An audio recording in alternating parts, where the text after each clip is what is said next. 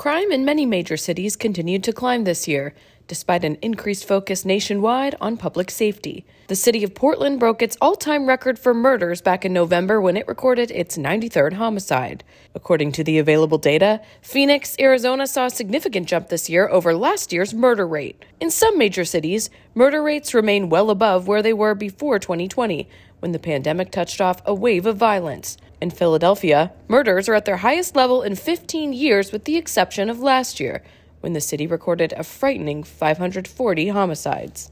Indianapolis recorded still high levels of homicide that left the community shaken, despite experiencing just a few less than last year. But murder rates fell in some of the country's most populous cities, even if violent crime remained stubbornly high. Murder rates fell in 18 of the country's 30 largest cities, according to a Washington Examiner analysis. In the other 12, homicides continued to climb or stayed exactly the same.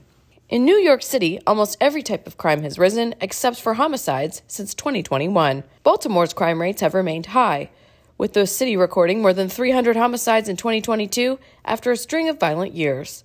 Outgoing Governor Larry Hogan blamed Baltimore's local leaders. Other types of crime are soaring as cities focus their limited police resources on the most serious offenses. In Washington, D.C., for example, robberies and motor vehicle thefts jumped this year compared to 2021. In San Francisco, larceny thefts exploded in 2022. The statistics show that crime remains a serious problem in many major cities, even as Democrats argue the situation is improving quickly. Sarah Westwood for the Washington Examiner.